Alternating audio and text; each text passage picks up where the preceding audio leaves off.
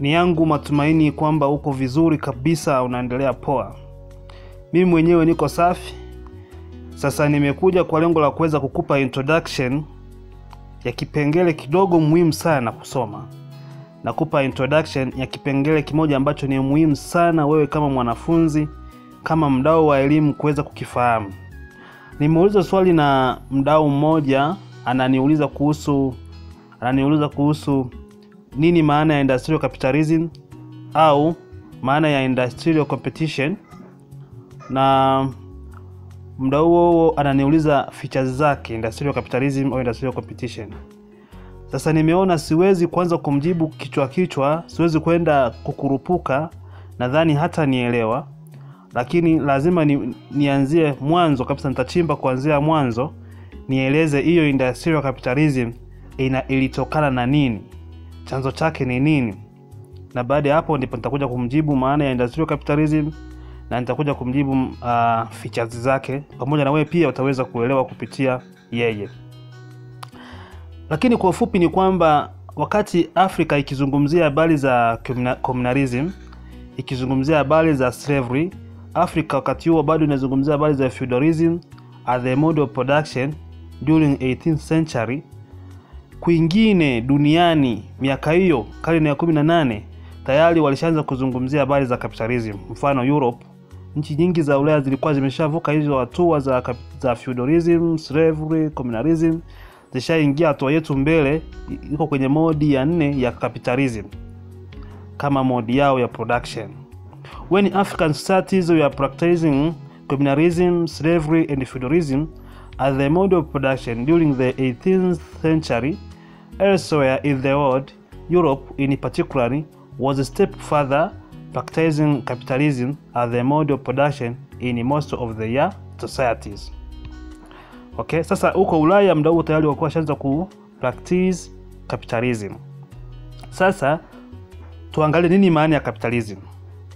Tuangalie what the meaning of capitalism. Okay, capitalism refers to the political and economic system based on the private ownership of the major means of production. Tunazungumzia hivi, capitalism ni mfumo wa kisiasa, kijamii na kiuchumi ambao umebase katika umiliki wa mtu binafsi wa mali muhimu. Tunamaanisha kwamba umiliki binafsi wa major means of production, vile vitu muhimu vya uzalishaji vinamilikiwa na mtu binafsi. Kumbuka, kama unakumbuka kule nyuma tulizungumza kuhusu habari za communalism, ambako all major means of production, kila kitu chote cha uzalishaji, mfano ardhi na vitu vingine kama hivyo, vilikuwa vinamilikiwa na jamii. Lakini kwenye capitalism sasa tunakutana na kinyume chake, ambako all major means of production, especially land, ambayo ndio source ya all materials, inamilikiwa na watu binafsi. Kwa hiyo capitalism refers to the political and social economic system based on the private ownership of the major means of production. Au tukasema kwamba capitalism was the economic system or relation of production in which the means of production are in the hands of few individual and operated for profit. Kwamba capitalism ni mfumo wa kiuchumi na wa kimahusiano katika uzalishaji, ambapo kila kitu cha uzalishaji kinakuwa kinamilikiwa, kipo katika mikono ya watu wachache, the end of the few individual and operated for profit. In Europe, capitalism developed after the decline of feudalism. Kama ilivyokuwa huku, japokuwa Afrika haijajulikana ipo katika modi gani, lakini ili capitalism iwepo lazima feudalism iwepo. Ilikuwa ni stage: communalism, slavery, feudalism na capitalism. So in Europe, capitalism ilidevelop baada ya feudalism kufanyaje? Kucollapse, baada ya feudalism kuwa decline. Okay, kwa hiyo tumeangalia nini maana ya capitalism, ili twende kule kwenye swali ambalo nimeulizwa kuhusu meaning of industrial capitalism or competitive capitalism and its features. Okay, sasa tuangalie, naenda kukutajia phases or steps. Phases au unaweza kusema steps, hatua za capitalism. Phases of capitalism or steps of capitalism. Phases of capitalism or steps of capitalism. Capitalism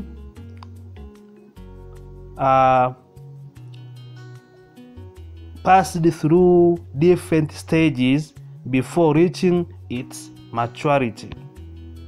Capitalism passed the different stages before reaching to the maturity. Ni kwamba capitalism ili ikomae ifika katika hatua yake ya kwamba sasa hivi capitalism imekomaa, ilipita katika hatua mbalimbali, ilipita katika steps mbalimbali hadi kufikia kukomaa kwake. Naenda kukutajia phases of capitalism, steps of capitalism. Naomba tuwe makini hapo, ndipo tutakuja kuelewa sasa hiyo industrial capitalism, industrial competition au competitive capitalism inatoka wapi. Phase ya kwanza ni commercial or mercantile capitalism. Commercial or mercantile capitalism, au unaweza ukasema kwamba mercantilism. Commercial or mercantile capitalism unaweza ukaita mercantilism. Hiyo ni phase ya kwanza. Kwa hiyo kumbe kwenye capitalism lazima phase ya kwanza ambayo ilipitiwa au inabidi ipitiwe iwe commercial or mercantile capitalism, au kwenye mabano unaweza kaita mercantilism. Hii hapa ina base kwenye masuala ya biashara. Naishia hapo kukueleza kwamba commercial or mercantile capitalism yenyewe ili base kwenye issues za nini? Za biashara. Okay? Hiyo ni phase ya kwanza. Tutakuja kuiona baadaye. Sasa hivi nakutajia tu. Baadaye nakuja kukueleza ikoje na features zake ni zipi. Okay? The second phase is industrial capitalism or competitive capitalism. Industrial capitalism or competitive capitalism. Industrial capitalism or competitive capitalism. Kwa ufupi ni kwamba hii hapa ili base na issues za viwanda. Ndio inaitwa industrial capitalism. Ni uchumi wa kibepari ulio base katika viwanda. Ile ya kwanza commercial capitalism yenyewe ni uchumi wa kibepari ulio base kwenye biashara. Phase ya tatu ni monopoly capitalism or imperialism. Monopoly capitalism or imperialism. Monopoly capitalism or imperialism. This was the third phase in the development of capitalism, whereby large companies dominated the production of commodities and the market. It took place. Asa kwenye monopoly capitalism ni kwamba tayari unakuwa ni privatization iliyokomaa. Watu wanakuwa ni matajiri, wanamiliki viwanda vikubwa vinavyozalisha mfano magari, vinavyozalisha kwa mfano ndege, vinavyozalisha kwa mfano meli. Kwa hiyo tayari unakuwa ni capitalism ambayo imekomaa. This was the third phase. Ilikuwa ni phase ya tatu in the development of capitalism, whereby the large companies, makampuni makubwa, dominated the production of commodities and the market. Sasa nikirudi na kuja